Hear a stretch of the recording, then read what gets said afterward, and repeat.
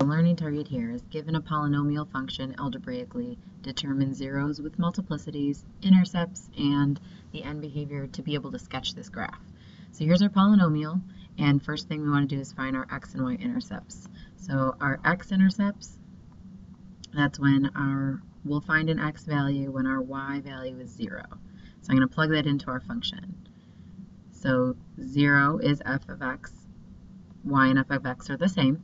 And then I'm going to solve for now each factor that is shown here. Okay, so if I set x squared equal to 0, then x is going to be 0. So I have a point, an intercept at 0, 0. And then if I set x plus 1 equal to 0, then I'm going to have -1 when my y value is 0. And my last factor is x minus 4. Set that one equal to 0, so x equals a positive 4, when again y was 0. Let's change this over here. Now we want to find our y-intercept. So y-intercept is when 0 will be plugged in for all of our x terms that we see, and we can figure out a y value. Let's make that a y there. That's pretty terrible. So now we have y in place of f of x, and I'm going to plug in a 0 for every single term here. But you can probably just notice right away that our front term, 0 squared, is 0 times 1 times -4, which equals 0.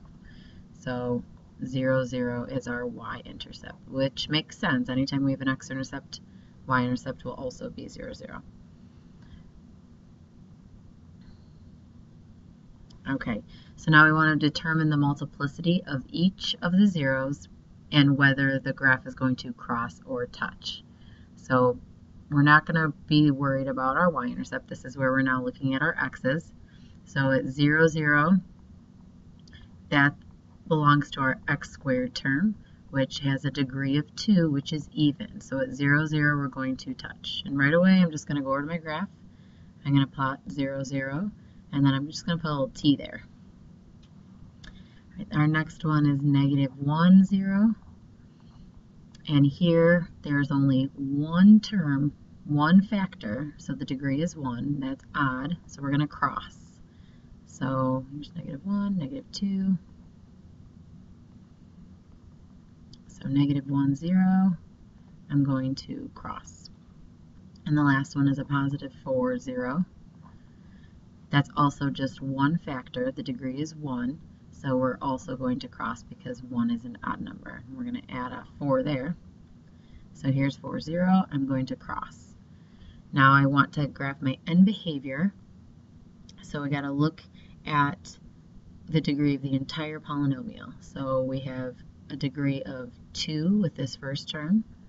We have the degree of 1 and 1. So total, the degree of the entire polynomial is a degree of 4, which is even, so that's going to make us go up and up. So now for my two endpoints, I know this is going to travel up, and this will also be going up. And now I want to cross through the x-axis. I want to touch and turn, and then go down and cross through over at 4. And that is my completed graph by hand.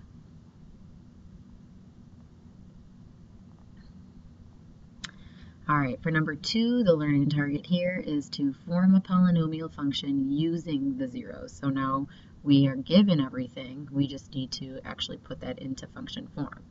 So we'll start with our function, and we'll start with if our x value equals 3, as we put it into a factor, it's x minus 3. And if the multiplicity is 5, then it's going to be raised to the 5th power to show it's got a degree of 5. And then we have 1. X equals 1, so as a factor, we have x minus 1 with a multiplicity of 1, so I don't even have to put an exponent. And then we have x equals 2, so as a factor, x minus 2, and the multiplicity is 3. And the degree should be 9, which should make sense, so we have 5, 1, so that's 6, 7, 8, 9, so we are good to go. So hopefully you guys are feeling very confident on this page. All right, I'm going to make a new video with our next sheet.